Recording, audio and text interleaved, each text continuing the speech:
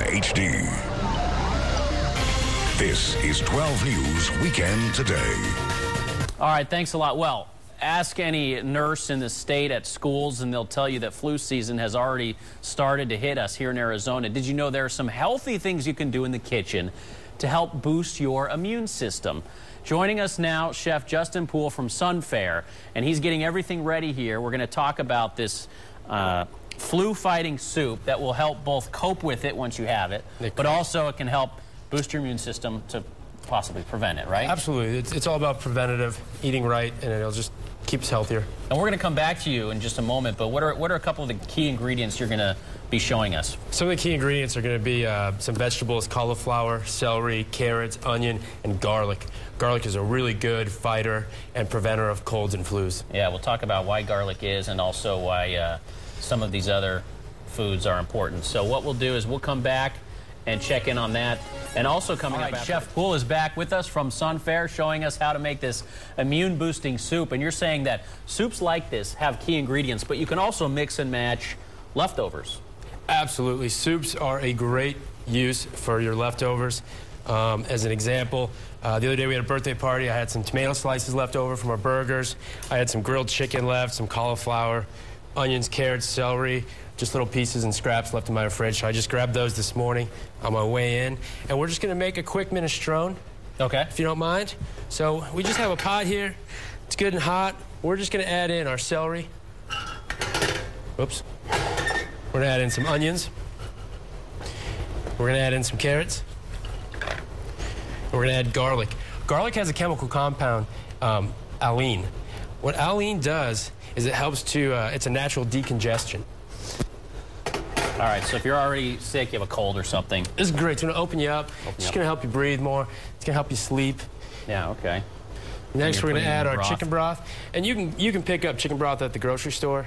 Just, you know, those the little boxes. And one reason the broth in the soup is good for you is it gives you the energy you need. It does give you some energy. It's got a lot of natural vitamins and nutrients in it, along with all the vegetables that we're adding in there. It's a better alternative than going out and buying stuff, you know, fast food and whatnot. But another key ingredient to cold and flu season and fighting cold and flu season is your diet. Vegetables, whole grains. You got to get rid of that high fatty junk food, that high sugar. That's just going to lower your immune system. And that's what it's all about, really, is just preventative. All right. And what was that you just put in? Oh, right there was some garbanzo beans. Okay. Here we got some quinoa. It's a whole grain. It's also a superfood. So this is going to be a good one. We're just going to put that in there. That's just going to thicken up. Quinoa? So where would someone find that? In a grocery store, really. Okay. In the what section? In the rice and beans section, where your lentils are and whatnot. Here we have some crushed tomatoes. You can just get that in your canned good aisle. We're just going to put those in there. Okay, so this is just like a spaghetti sauce? Crushed tomatoes are a bunch of tomatoes just cooked down and crushed. Yeah, you could absolutely use fresh tomatoes. Okay, gotcha. We're going to put a little salt, pepper. And I got some thyme and bay.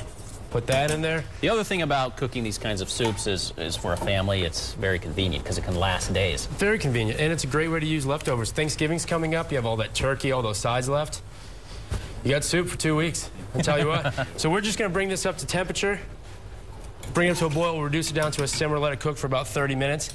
And what you're going to end up with is this right here. I made this earlier this morning. Yeah, this looks great. And it's just a nice soup. It's got chicken, vegetables, quinoa, lots of garlic, onions. This is really good. This is going to make you feel better. It smells really good. This is going to make you feel better. And just as a little added bonus, what I did is I just took some beefsteak tomatoes, sliced them up, put those down in the bottom of the bowl, just for a little extra. Okay, so you would just take that and pour it on. And you guys deliver this soup as part of your food service as well, right? Absolutely. And you know, as a benefit, if you're a client of Sunfare and you do get sick, you just give us a call. One phone call. What we'll do is we'll go ahead and change your menu so that you're not getting a crispy duck salad, you know, when you have a sore throat. And we'll give you whatever you need. How can someone get a hold of Sunfare? Visit our website, sunfare.com. All right. It's the easiest way. Sounds good. Well, that looks great. It smells really good. Sunfare.com is where you can go if you want to learn more about this recipe, but also about the in-home food service that Sunfare provides. That is correct. Chef Poole, thanks a lot. Appreciate it. Thank you very much. All right.